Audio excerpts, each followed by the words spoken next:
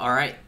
This one's from Get Owned. He wants to know, who are the best quarterbacks under 50K? So I have 3 quick recommendations for you. I would say the Tony Romo, 92. He's 25K. He's the best quarterback in the game. He's kind of a pocket passer, but he's really, really good. I'm also a big fan of the Tyrod Taylor because Marcus Mariota is like close to that range, but you could always get the Tyrod. He's like the super, super cheap. There's a Carson Palmer that's pretty good. I think it's Football Outsiders. Who's pretty dope.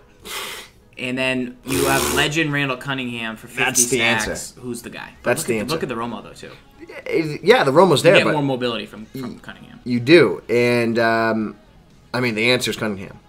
The answer's Cunningham. He's one of that quarterback that one of the only guys in the game that has 85-plus speed, the 95-plus throw power, etc. So, that's the answer. So you can get Team of the Week Mariota for 30K as well. And he's obviously very, very good. So you would pick... Jameis Winston, the OG? Yeah. And you'd pick the difference between Mariota and Cunningham depending on who you are. If you're a deep thrower, you want Randall. If you're a medium thrower, you want Mariota. So those are crazy how some of these base elites have kept their value. Like, yeah, because base elite Brady, 43. Any base elite over like 88, like the 89, 90, 91, Sherman, Watt, Von Miller, they're so hard to find in packs. So they've held their value.